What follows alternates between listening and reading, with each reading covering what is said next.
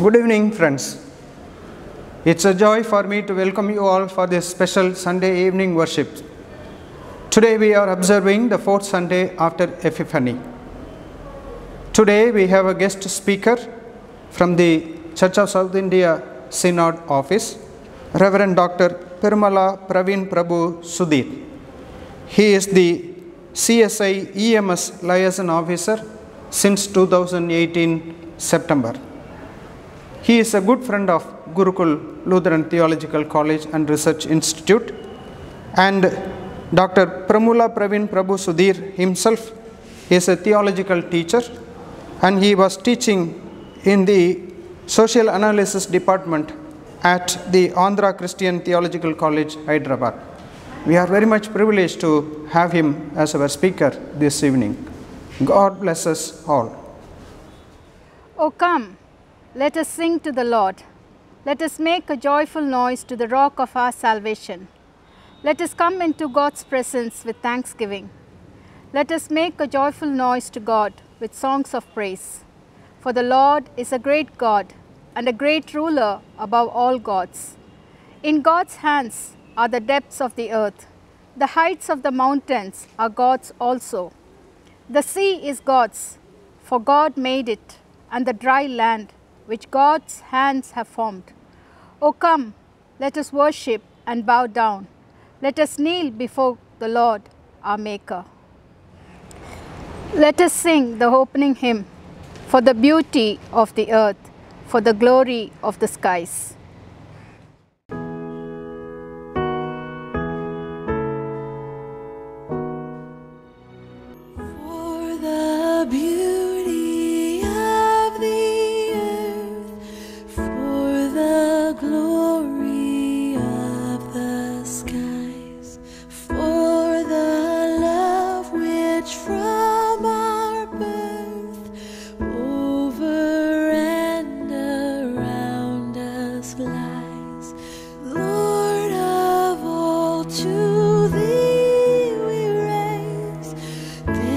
Our hymn of grateful praise.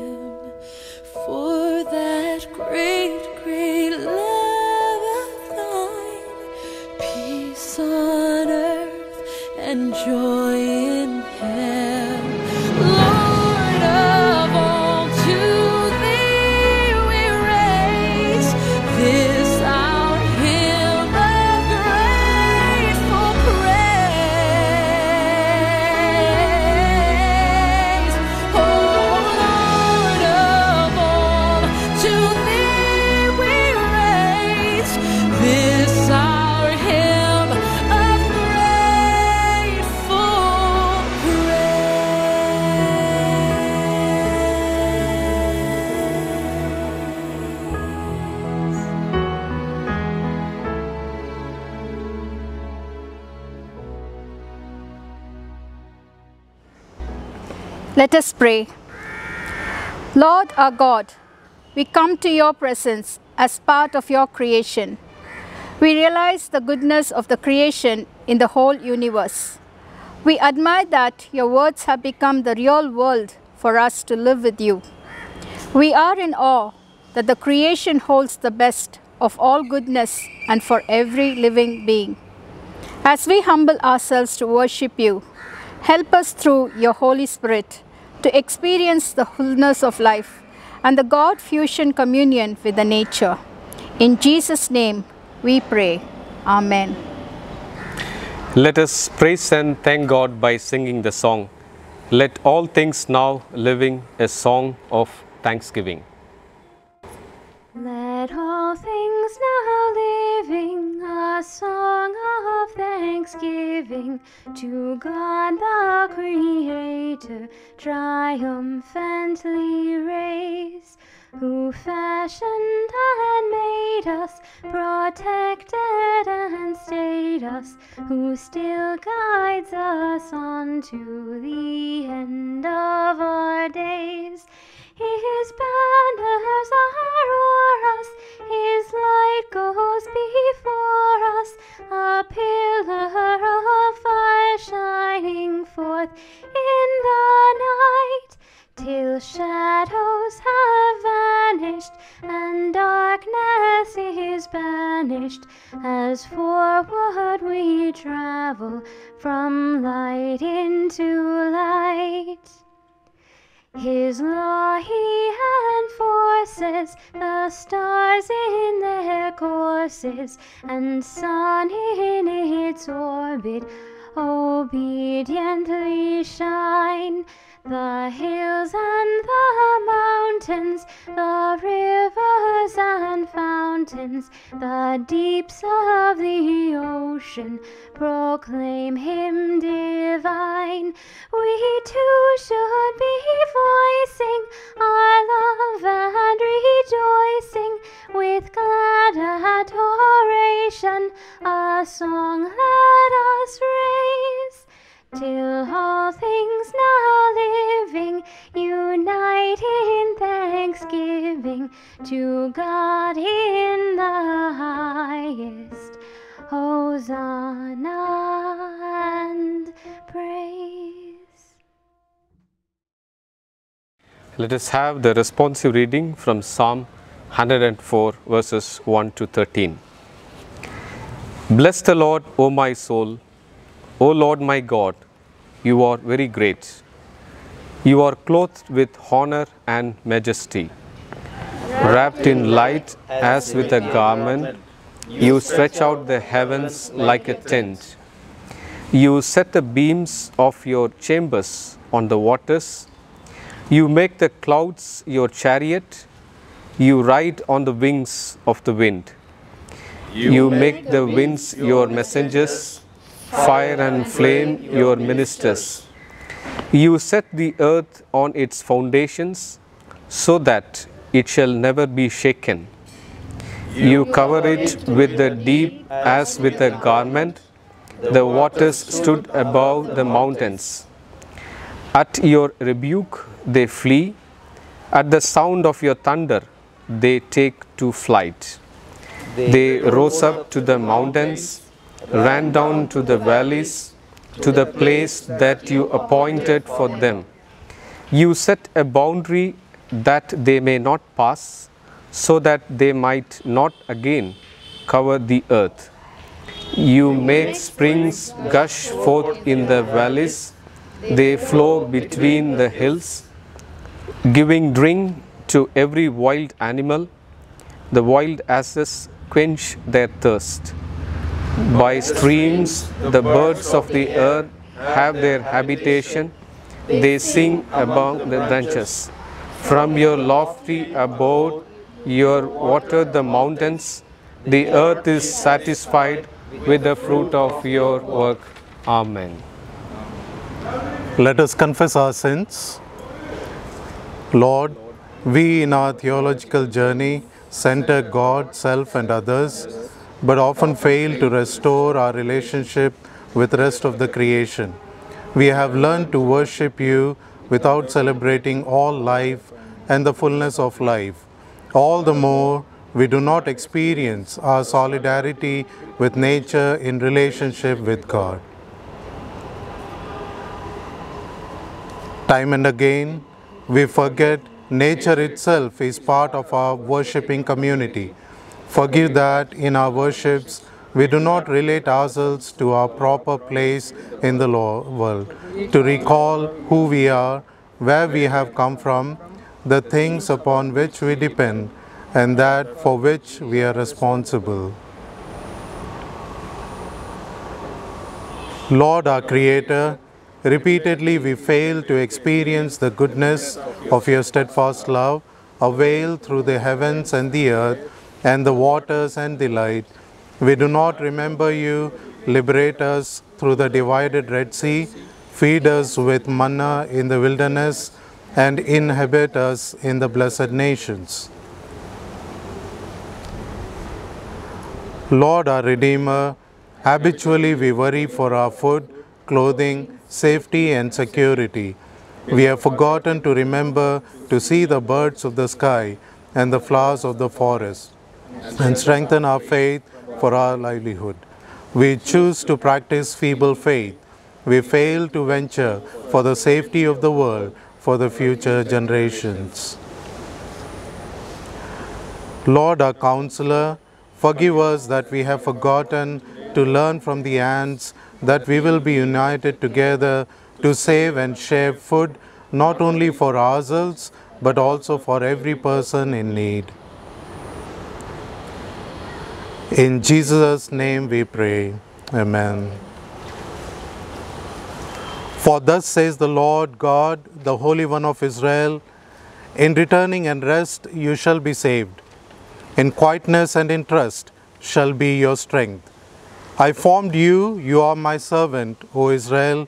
You will not be forgotten by me. I have swept away your transgressions like a cloud, and your sins like mist. Return to me, for I have redeemed you. For I am about to create new heavens and new earth. The former things shall not be remembered or come to mind. Amen. Sing, O heavens, for the Lord has done it. Shout, O depths of the earth. Break forth into singing, O mountains, O forest, and every tree in it. For the Lord has redeemed Jacob and will be glorified in Israel.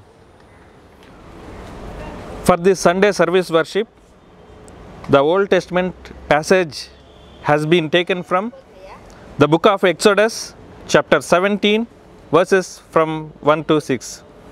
Exodus chapter 17, beginning from verse 1. From the wilderness of sin, the whole congregation of the Israelites journeyed by stages as the Lord commanded. They camped at Rephidim, but there was no water for the people to drink. The people quarreled with Moses and said, "Give us water to drink." Moses said to them, "Why do you quarrel with me? Why do you test the Lord?" But the people thirsted there for water, and the people complained against Moses and said, "Why did you bring us out of Egypt to kill us and our children and livestock with thirst?" So Moses cried out to the Lord, "What shall I do with this people? They are almost ready to stone me." The Lord said to Moses, "Go on ahead of the people and take some of the elders of Israel with you. Take in your hand the staff with which you struck the Nile, and go. I'll be standing there in front of you on the rock at Horeb. Strike the rock, and the water will come out of it, so that the people may drink." Moses did so in the sight of the elders of Israel. Here's end the reading. Praise to be God. Acts of the Apostles, chapter 10, verses 9 to 16. About noonday the next day, as they were on their journey and approaching the city, Peter went up on the roof to pray. He became hungry and wanted something to eat. And while it was being prepared, he fell into a trance. He saw the heaven opened and something like a large sheet coming down, being lowered to the ground by its four corners. In it were all kinds of four-footed creatures and reptiles and birds of the air. Then he heard a voice saying, "Get up, Peter, kill and eat." But Peter said, "By no means, Lord, for I have never eaten anything that is profane or unclean." The voice said to him again a second time, "What God has made clean, you must not call profane." This happened 3 times, and the thing was suddenly taken up to heaven. The Gospel reading is taken from the Gospel according to St. Matthew, chapter 6, verses 9 to 13. St. Matthew, chapter 6, verses 9 to 13. Pray then in this way: Our God in heaven, hallowed be your name, your kingdom come, your will be done on earth as it is in heaven. Give us this day our daily bread, and forgive us our debts, as we also have forgiven our debts. And do not bring us to the time of trial, but rescue us from the evil one. Here ends the reading. Praise to be God. Amen. Let us affirm our faith. We believe in God, the Almighty, who hovered in love over the primeval chaos and uttered creation into existence out of a holy mess. We believe in the one who breathed the breath of life into human and engendered the family and community into being. We believe in the magnificent signature of God's image in every human being, signed in infinite variety and soon in multicolored splendor, even when it is humanly difficult to experience in our damaged bodies. We believe in the self-revelatory signature of God in Jesus Christ, who came to restore healing and wholeness into every fiber of our existence. We believe in Jesus Christ, who came to show that salvation is healing and wholeness, and who opened our eyes that we may see each other into God's image, beyond the troubling stereotyping and systematic use of race, ethnicity, class, sexuality, disability, and other identity markers to divide and fragment us. We believe in Jesus, who came to open our hearts to the God who so loved the world and who called for discipleship from among us to the elevation of human suffering, that we may see the whole world of ours as never before, as a God-loved, God-breathed, and God-reconciled world. We believe in the crucified God who embraces with his wounded arms those who die alone at this time. We believe in the resurrected Savior who invites us to touch his wounds if we lack belief during these times of paralyzing fear and numbing trauma. We believe in the Holy Spirit who fosters connected relationships across the divides while we sit with ourselves. We believe in the Holy Spirit who always pushes the church to reach out to the margins and enter into the exilic homes through the gifts of technology, nudging each of us toward hope and resilience. We also believe that the digital divide is human created and greed sponsored, and the frontline workers embody flesh and blood communication. We believe that beyond the ravages of time and this pandemic, we will be restored into wellness and wholeness with different understandings of what it is to be the church in the world. We believe that one day we will be fully restored into God's image and God's healed body. Then wholeness will be the theme of great orchestral music of the church and the cosmos. Until then, we will build bridges of healing and reconciliation with each other and God's creation. Therefore, we will commit ourselves every day to healing and wholeness until that day. Amen. Greetings to the Gurukul community and every one of you who joined us in this virtual Sunday service. I bring greetings to you from CSI Synod Secretariat, from the office of CSI Evangelical Mission in Solidarity, Liason. I am very much thankful to dear Annan, Reverend Dr. John Samuel, Principal, for the opportunity given to me. We are associated in theological education for the past 2 decades, and we are good family friends. I extend thanks to Reverend Daniel Kirbaraj, chaplain, and friends who are responsible for the service arrangements. The theme for today's service is the goodness of creation. In contrast to the theme, our daily experiences hardly contain any goodness of creation. There is day by day increase of hardship, particularly in the times of pandemic. State protocol under the pandemic is about periodical washing of body parts, physical distance, and wear face mask. We buy water for our daily consumption and needs. Increasing demand for water under the pandemic is expansion of water market. Therefore, washing body parts is an expensive practice, but it is very much required for a good and quality life. Addressing the water crisis in Asia Pacific region, Ban Ki-moon, UN Secretary General, warned, I quote, "Our planet faces a growing water crisis. But the situation in the Asia Pacific region is especially troubling. High population growth, unsustainable consumption, pollution, and poor management all threaten the area's clean water source. Climate change is making a bad situation worse. Glaciers are receding, floods are getting worse, droughts are becoming longer and more severe."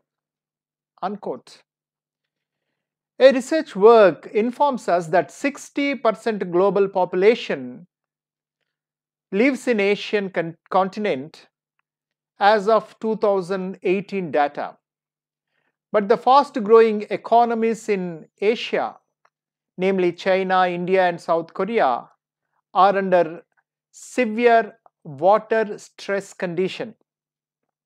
The freshwater sources are drained unmindfully for water intensive industries, water intensive agriculture, water guzzling home appliances and lifestyle. Yet another emerging dimension of bad experience with creation is increase in conflicts and wars in control of water bodies globally. The background for 6 days war between Israel state and its neighboring countries has to do with Israel state National Water Carrier Project, a major water transfer network. We infer that goodness of creation is turned into ugly with systematic destruction of good in creation. There are faith stories in the Bible that inform us about systematic destruction of goodness of creation and memories of such goodness. It further guides us way forward in addressing such crisis. Exodus 17, 1-6 verses presents a picture of destruction of memory of goodness of creation. Congregations of the Israelites are set to move out of slavery from the mighty hand of Pharaoh in Egypt towards promised land. They are on a long way through wilderness. They needed a break journey at different intervals. The first one is said to be a place called Rephidim, which meaning rest. Usually, it is the memory of goodness in terms of availability of good water sources and safety stands as a primary factor in the decision to break a journey. Similarly, the liberated congregations of the Israelites might have halted their journey based on the stories of goodness of Rephidim. But they experienced aversion towards the decision to halt at Rephidim and subsequently on the project of liberation from the yoke of slavery, from the heavy hand of Pharaoh. They turned against Moses and they seemed to stone him, probably unto death. The reason is said as water stressed condition of the place. It looks at the story at the surface level that the water stress is a natural phenomenon without any interference of humans, a phenomenon of geography. If it is so, why did the congregations of the Israelites blamed Moses, find fault with God's project of emancipation from slavery, disowned the memory of goodness of creation and goodness of Creator? This question necessarily draws our attention to look beyond the geography and to link it with the geopolitical power structures and struggles of the region, which turned the goodness of creation into bad and further ugly. From Moses' point of view, water stress crisis is only a test, masa. But the congregations of Israelites turned it into quarrel, meribah. A test will serve as an opportunity to grow beyond the crisis creatively, whereas quarrel will suck into the crisis. A quarrel causes destruction of the memory of goodness, goodness of creation, and goodness of the Creator. Moses, who views the crisis as a test on the way towards promised land, a wilderness experience to equip for a new life in a new land, called upon the name of the Lord and submitted to the will of God.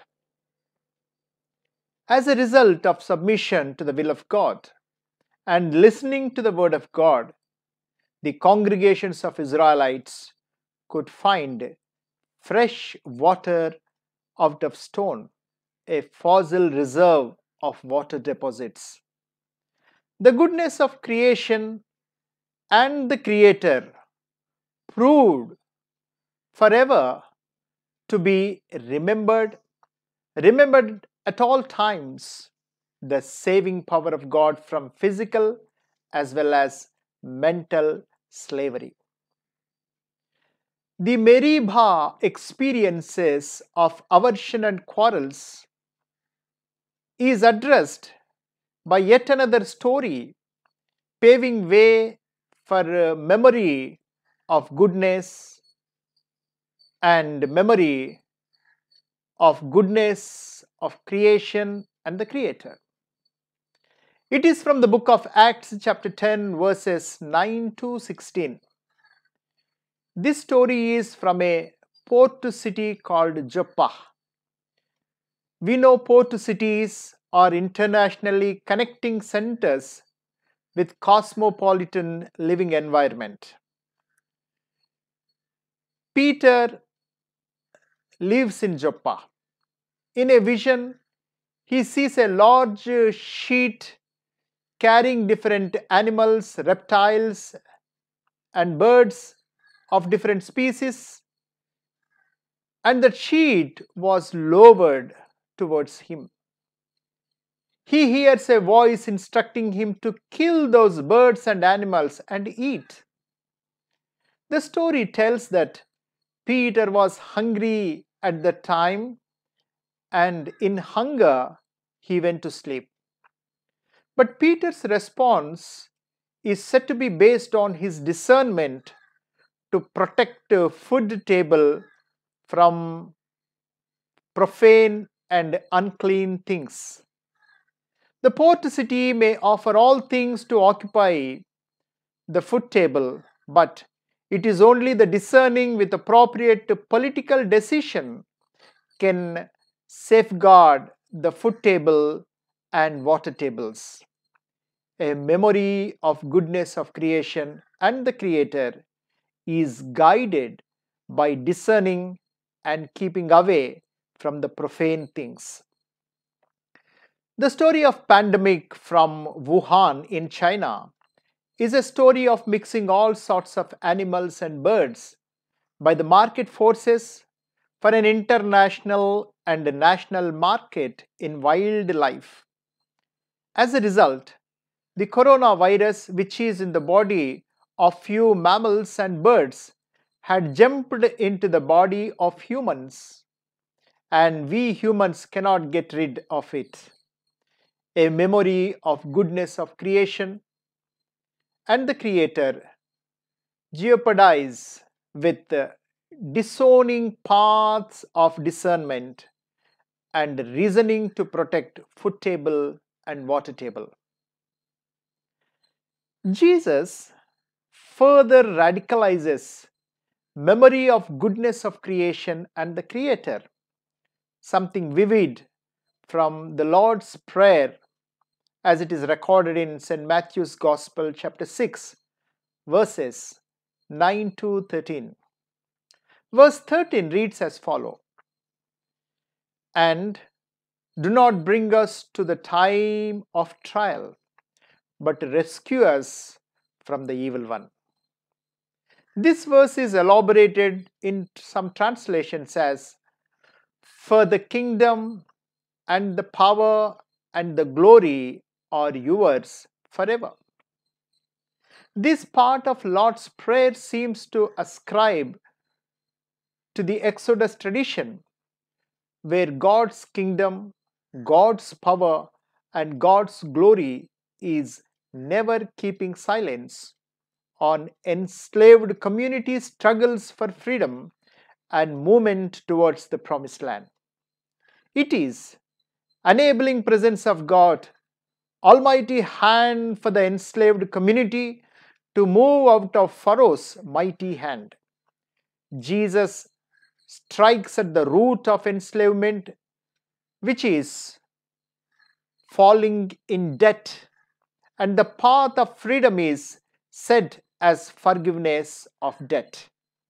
A memory of goodness of the creation and the Creator invites us to be a spiritually discerning, which prompts political decisions to choose and sustain it in forgiving social relations, a shared community ethos.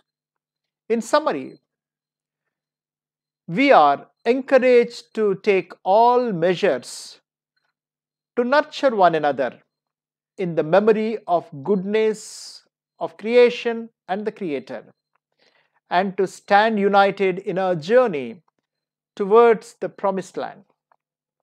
Let our political decisions in choosing protect the food table and water table, keep safe from profaning things, and build a community ethos of forgiveness and healing.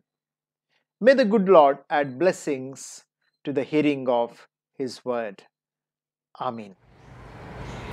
Let us intercede. Lord, our Creator, We pray for your guidance for us to be your faithful and theological stewards of earth care. Help us to keep and heal the creation. Teach us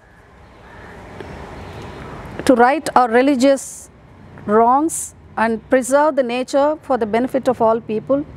Lord, our Redeemer, we pray that help us to redeem the suffering, the sick and the dying.